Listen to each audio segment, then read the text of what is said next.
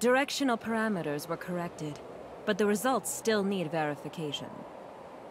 So, can the stability of the current anchor points be maintained? I've calibrated the orientation device of the Space Rift. As long as it's not overloaded, there shouldn't be a problem. Oh, greetings, Executor. We have successfully opened the dimensional passage to the Vera region. A squad from the Executor Order has been dispatched to investigate.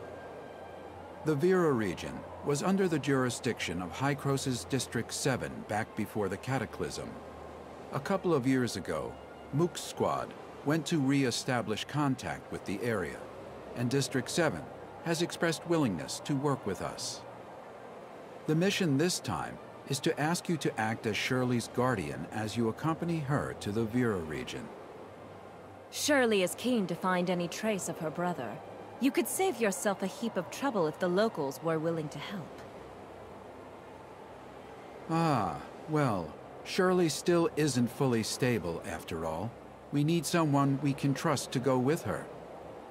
I know I really shouldn't trouble everyone with this, but I just worry about my brother so much. I heard through the grapevine that the Vera region is the home of the invasive creature called gray space entities. They're a serious threat to the local ecology and human safety. We are currently in discussions with District 7 over how to cooperate in tackling this gray space entities threat. Until we have the situation under control, however, be sure to exercise extreme caution. Dr. Claire has already calibrated the Space Rift parameters, so you and Shirley are good to go at will. The headquarters of District 7 is in a huge city known as Miroria. You should ask their Archon, Larson, for help. Making such a long-distance jump is no easy task. You should prepare yourselves.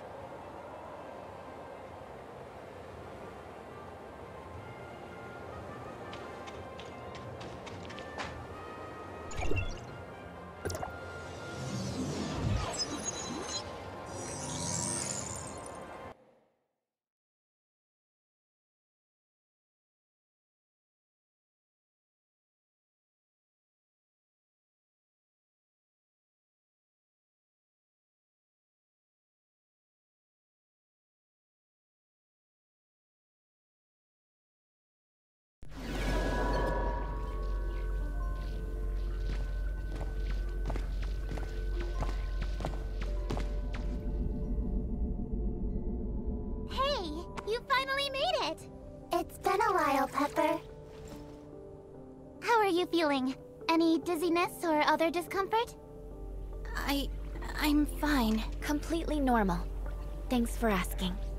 Oh, that's good. I was worried that such a long transmission would have some unpleasant effects.